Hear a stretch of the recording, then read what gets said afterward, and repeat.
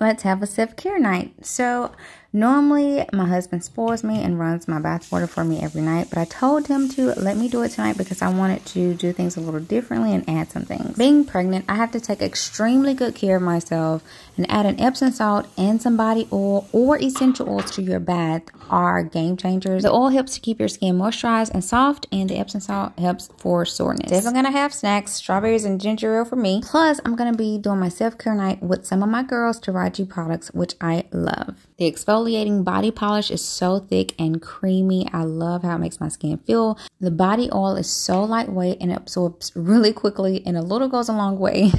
And the body butter is so soft and so silky. I am in love with this stuff. Now it's time for me to actually enjoy my bath and time to myself.